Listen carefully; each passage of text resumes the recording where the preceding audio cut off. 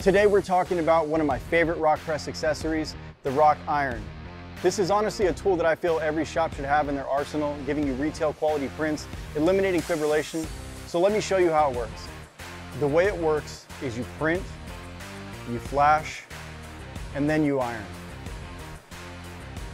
All right, so what we have here are all the fibers are matted down flat, giving us a perfectly smooth underbase. And now we can lay our top color on, or if you did another layer of white, it would come out perfectly smooth just like this.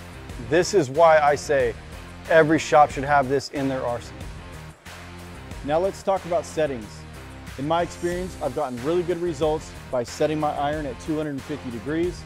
I have the height set at 5 millimeters and a speed of 5. That goes for water-based and plastisol.